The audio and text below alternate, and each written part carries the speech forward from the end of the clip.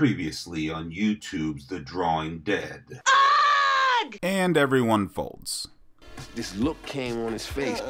The villain tables 2 kings, and I show my trip 8s that have now accidentally made a straight, and I secure.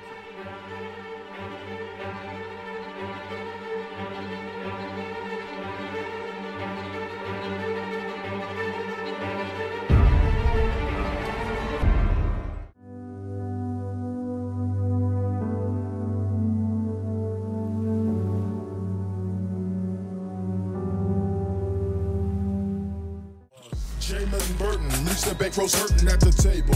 On a quest to stack 10 G's, nothing less than set straights and flushes. So when you see him at the table, come correct, you bluffers. He ain't taking no shortcuts, he's all about mo bucks.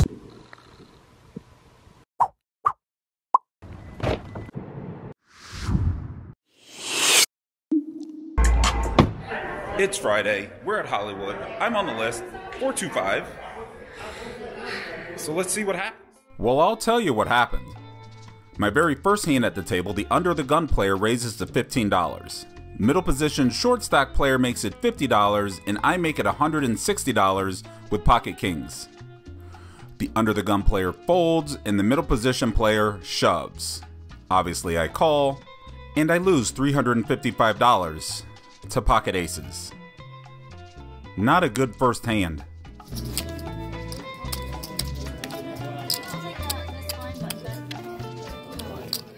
Nothing will quite get me in the mood to play some speculative hands like getting smacked squarely in the mouth my first hand at the table. So shortly after, when an early position player opens to 15 and it folds around to my big blind, of course I'm calling and playing 4 high out of position. That's standard, right? Ace, deuce, 3, rainbow. Not a bad flop all things considering, and even though it should hit the early position opener pretty hard, he checks it back when I check it over to him. The 5 of diamonds on the turn changes everything. Now I lead out for $20 hoping to get at least one street of value, but he folds pretty quickly. It doesn't take long to discover that I've stumbled upon the ultimate fitter fold table. Most of these players are only continuing post-flop with made hands, and a few of them are overfolding when the bet sizings make them uncomfortable. Applying pressure in games like this can be extremely profitable. Does that justify opening a hand like Jack 3 suited? No. Does that stop me? No again, and I open to 20 in late position. The big blind, a young could have never seen before, defends. As far as flops go, the King Queen 7 with 2 clubs flop should hit my perceived range, although my actual hand, not so much, and I'm fine with it going check check. The big blind leads for $25 when the 10 of spades appears on the turn, and I make the call with my straight draw. Well, the river 6 of clubs didn't complete the straight for me, but it does bring in the flush, and not many people are checking flushes on boards full of royalty, so I seize this opportunity to rep a whole bunch of things. My $75 river bet leaves the big blind feeling some kind of way as he hems and haws about it for a while, before folding what he said was King 10.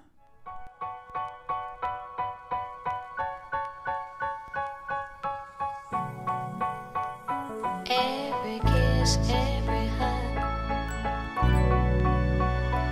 let me stay in your arms. Let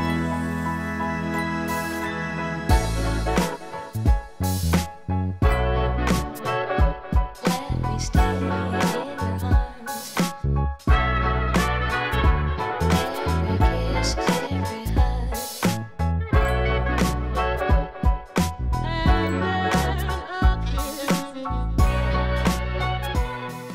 In this next hand, I raised with ace-jack from the button, and only the big blind calls. I've been raising a lot from my buttons, and I think the big blind is getting wise to my ways. This 10 high flop of nothingness doesn't help me out at all, but maybe a continuation bet here could take down the pot? Maybe not. The nothingness continues on the floor club's turn, and we both check. Him leading for $50 when the 10 pair's on the river? Well, that really kind of cements the fact that I've lost this pot.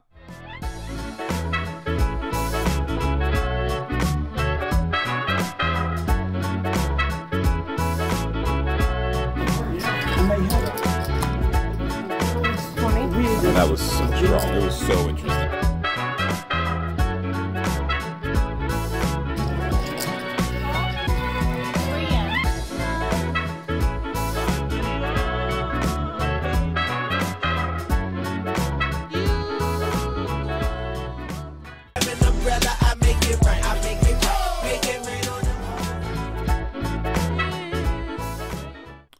Here, action has been folded over to the low jack on my direct right, and he has opened the pot for $20. King Jack offsuit is a more than suitable hand for calling from my hijack position, and I make that call. At the other end of the table, the big blind calls as well, and we see the flop three ways. King Jack 10 with 2 diamonds is a great flop for my hand, and the low jack continues for $25. Although the board is draw heavy and super coordinated, I choose not to raise here in an attempt to keep the big blind in the mix. I fail because he folds. The turn brings in a pretty tricky card, the 8 of diamonds, which completes flush draws and a couple weirdly played straight draws. Raising now would be overplaying my hand a bit, so I choose just to call again and reevaluate the river. The river makes the situation even worse when the queen of diamond hits, putting 4 diamonds on the board.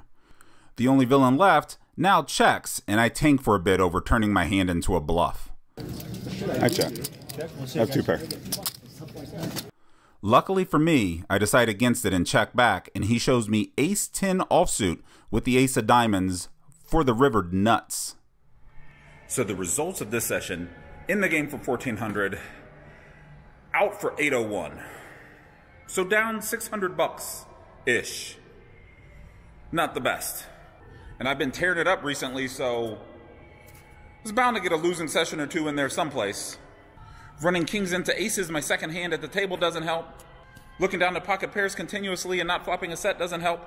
Missing straight draws and flush draws and combo draws and gut shot draws and any other draw doesn't help. Unfortunately, I did not do a mid-session update because my game was really good, and for a second it was shorthanded and I was scared the game would break. So I skipped the whole mid-session update thing in order to stay in the game longer. Still didn't help. And the other weird thing about this session is I really don't know how much hand footage I actually got. So you know what we might do? We might just make this one of those 2-for-1 deals. Because I know I'm going to play tomorrow night. So how about we just wrap Friday and Saturday into one big extravaganza? How about that? And let's try harder to win tomorrow night. And then we'll just kind of act like Friday night, you know, didn't happen. Down 600. Friday night is over.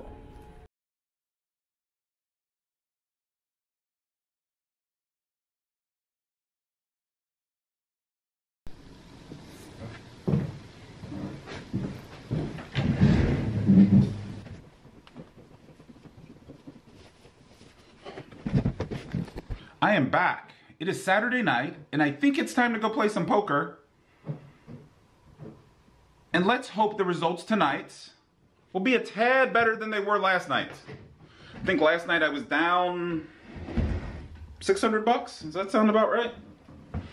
Tonight, let's try not to be down 600 bucks. Okay?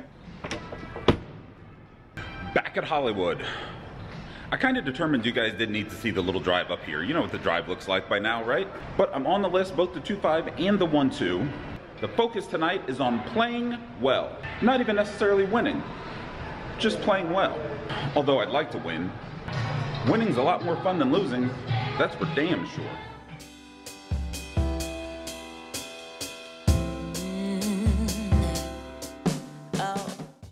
I sit down in this session the following day and see a lot of the same fit or foldish type players from the day before.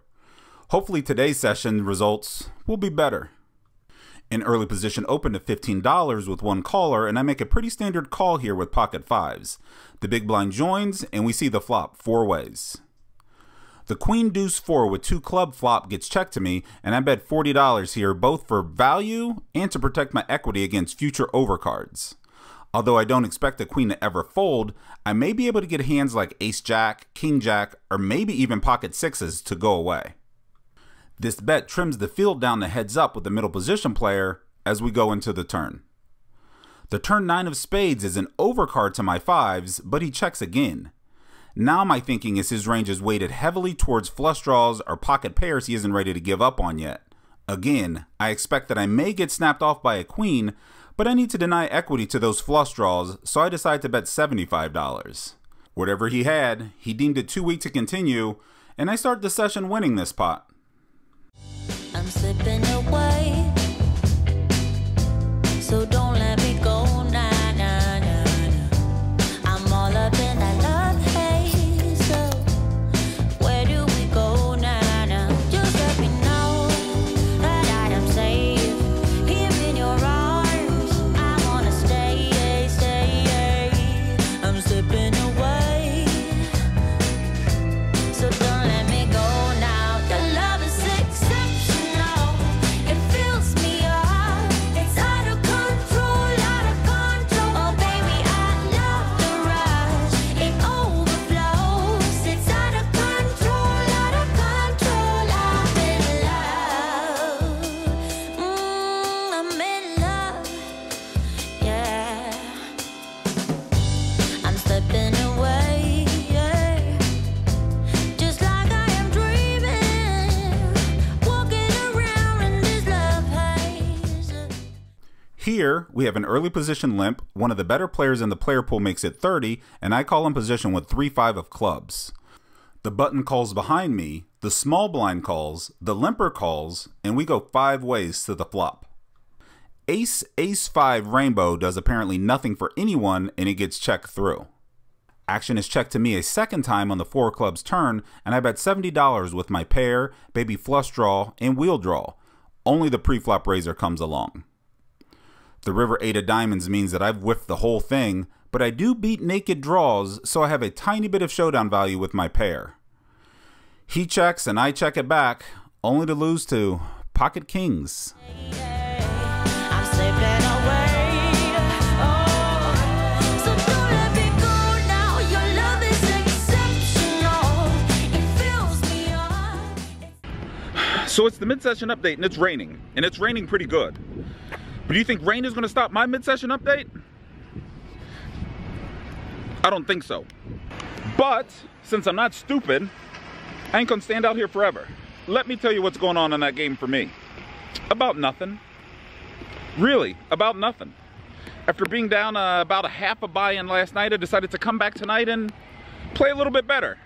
That's not really working out. I think right now in the game I'm about even. I haven't really won any big pots. I haven't really lost any big pots. I've made some silly moves with hands like 4-5 of hearts and 3-5 of clubs. I'm really not getting punished. I just need to pick up some hands. And I need to get out of this rain. So we're gonna head back in. We're gonna wrap this session up. We're gonna hopefully get something going on besides me just folding over and over. And then I'll tell you guys how it all ended up. I'll tell you guys how everything changed after the mid-session update. Hopefully I'll tell you guys how I crushed the game after the mid-session update. Or maybe you guys will get to see me cry for the first time on the vlog. Stay, I'm slipping away. Oh, so don't let me go now. More money, more money, more money. It's out of control, but baby, I love the rush. It overflows. It's out of control. One limp to me, and I look down at easily the most hated of the non-paired premium hands, Ace-Queen offsuit. I bump it up to $25 and get called by the small blind and the original limper. The small blind checks the 10-9-3 with 2 clubs flop, but the limper donks out into me for $50. A weird play to be sure, but with 2 overcards and a backdoor straight and flush draw, I'm not giving up that easily. I end up being the only one to make this call. The turn king of hearts slows down the donk betting and turns my naked non-paired overcards into a sexy gut shot straight draw. We both check the turn. The river, much like on my senior prom night, we see the J slide right inside and we make our hidden straight. Our pre-flop limping donk better continues with another $50 river bet. Raising here is obviously the best option and I make it $150. He doesn't take too long with it before making the call, leading me to believe that I should have made it much more. But either way, I scoop a nice sized pot. It overflows. It's out of control. Your love is exceptional.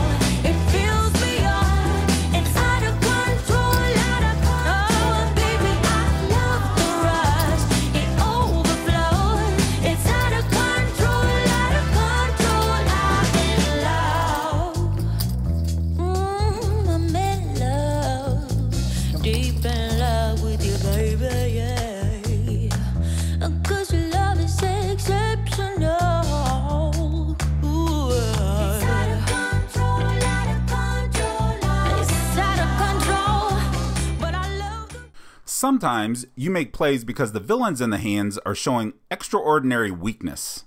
Like here, where an early position player opens to $10 and I choose to 3-bet with Jack 10 offsuit. Right away, this plan goes off the rails when an OMC on the button calls, the small blind calls, and the original pre-flop razor calls. Oops. The ace 7-9 with 2 clubs board kind of bails me out because theoretically I should be hitting this board pretty hard. In actuality, I just have another gut shot, but that's good enough for me. I continue my story with a $105 bet, and they all fold.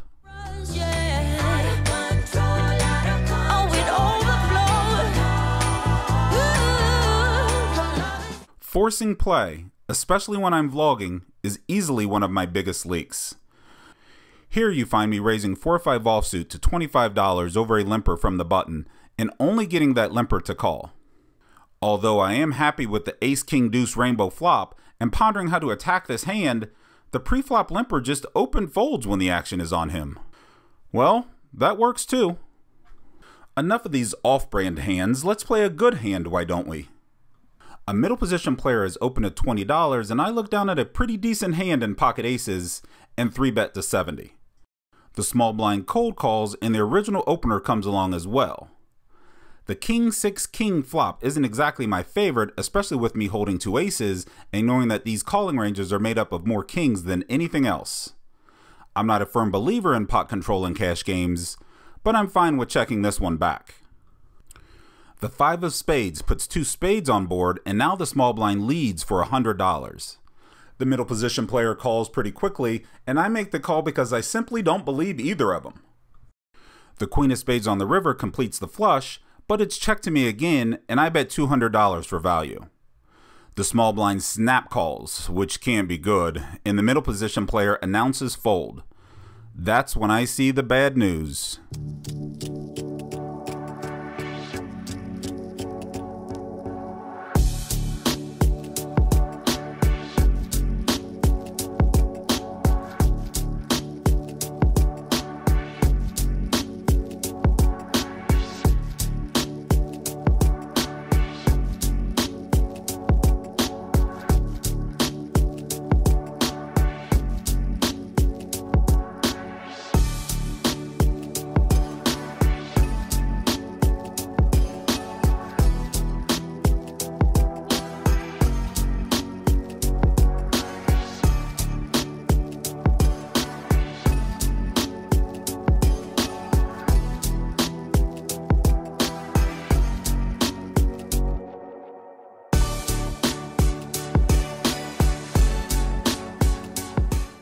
Sometimes I just can't resist, you know?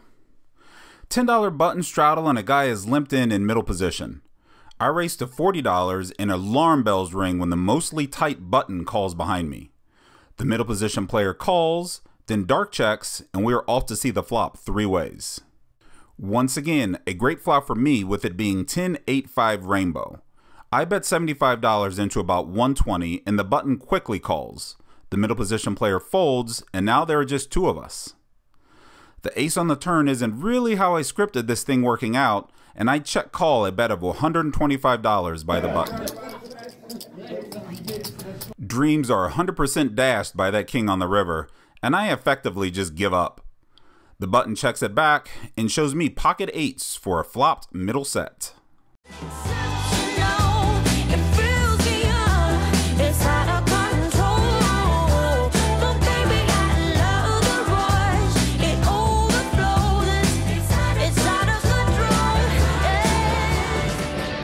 Oh, poker. How do you think the night went? How do you think the night went by the tone of my voice? I'll give you a hint. This isn't the happy tone of voice. This is the down tone of voice. Although I shouldn't be down. I really shouldn't. When I got here, like normal, I started off insta-stuck. Stuck right away, like $300. Clawed back. Got up maybe $350, $400 and left down $73. In for $1,000, out for $927. Is down $73 the end of the world? Hell no. But it does bring my voice down a couple octaves, huh? In actuality, most of my big hands held up, although I did get aces cracked once, so what the hell am I talking about? But I had a ton of pocket pairs that nothing became of those. So that's like $25 a pop right there. Missed some straight draws, missed some flush draws. Those add up to negative $73 is what they add up to. But now it's time to get home. It's time to get home, get some sleep, and get ready for Game of Thrones tomorrow. So, if you like the videos, make sure you subscribe. Leave me a comment and I will probably respond. And what am I missing? I'm missing something because that didn't feel right. But whatever. I'll catch you guys next week. Bye.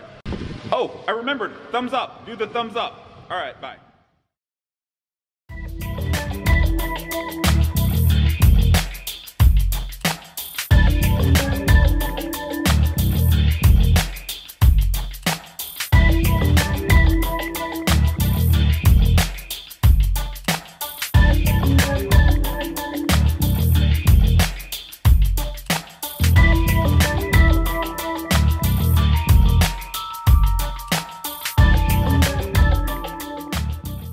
Next time on YouTube's The Drawing Dead.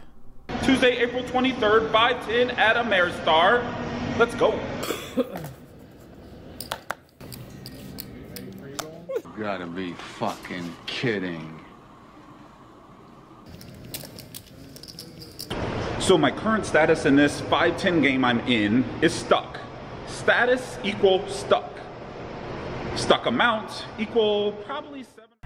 Friday night, back at Hollywood Casino for some St. Louis poker action. Running kings into aces doesn't help. Missing,